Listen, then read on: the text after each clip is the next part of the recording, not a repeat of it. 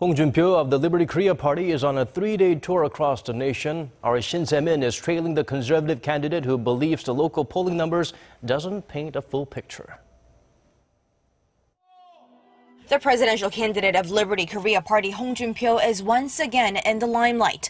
Hong, who previously has said he does not trust public opinion polls, proved otherwise when it came to Google Trends. Referencing the Google search data on Thursday, the conservative runner said he is tossing and turning this race with candidate Moon Jae-in of the Democratic Party of Korea.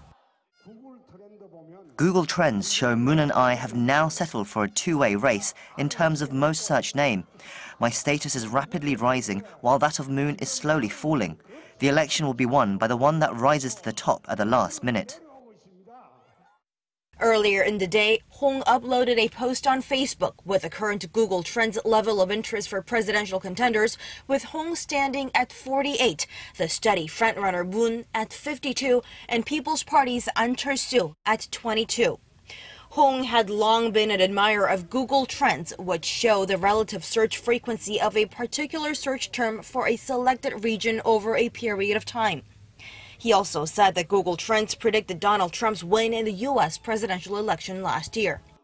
The conservative candidate also encouraged a high voter turnout, hoping it hits a whopping 90% as opposed to the 75% rate in the previous presidential election. Making his way up north from the country's southeast region, Hong is working his conservative base, hoping that the region, which had been voting for the conservative candidates, would rally behind him and snag him the presidency.